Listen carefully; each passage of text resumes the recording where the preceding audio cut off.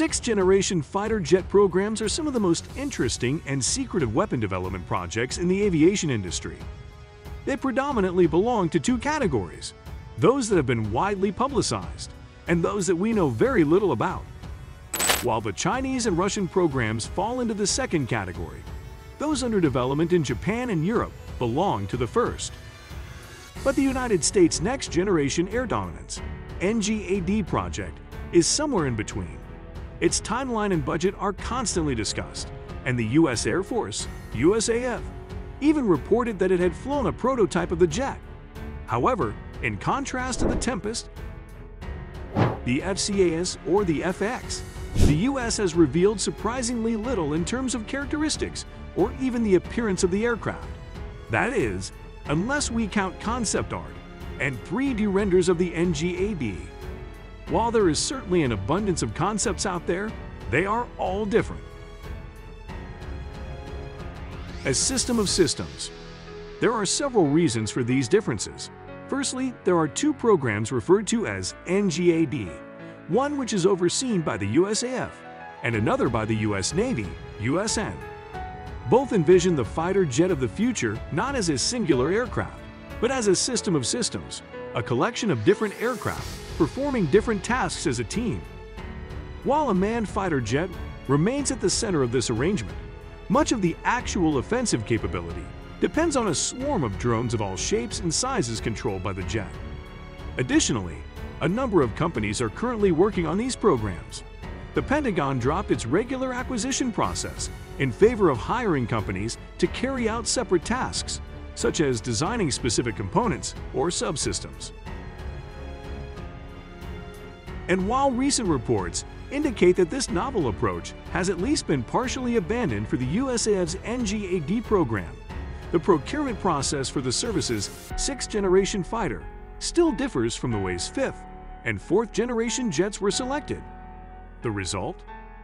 An onslaught of concept art, with many of the participating companies presenting their own visions of the NGAD, focusing on the parts of the system they are responsible for designing, and often ignoring everything else.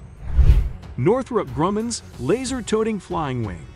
The first concept images of a sixth-generation fighter jet, attributed to Northrop Grumman, predate the NGAD program entirely. They can be traced back to at least 2009 and show a tailless twin-engine airplane armed with a direct energy weapon. While the images might have some relation to research programs carried out at the time, there is simply not enough context to judge whether the company was significantly invested in sixth-generation jets back then. However, those early images show some similarity to the visualization revealed by the company in 2015, just a year after the NGAD program was initiated. The image portrayed a tailless blended wing-body aircraft, firing a laser at incoming missiles. The theme of direct energy weapons was retained from the picture published in 2009, and the overall shape was somewhat similar. However, this new representation was an actual piece of concept art, rather than a placeholder intended to portray a laser weapon. The jet was tailless, with air intakes behind the cockpit, an unusual configuration at best. This looks a lot like a baby B-2, and this is really getting into our sweet spot, Chris Hernandez, Northrop Vice President for Research, said at the time. However, the picture appears to be quite stylized and provides little detail. A year later, the company released a follow-up to its previous concept, a TV commercial titled Just Wait, which elaborated on the design.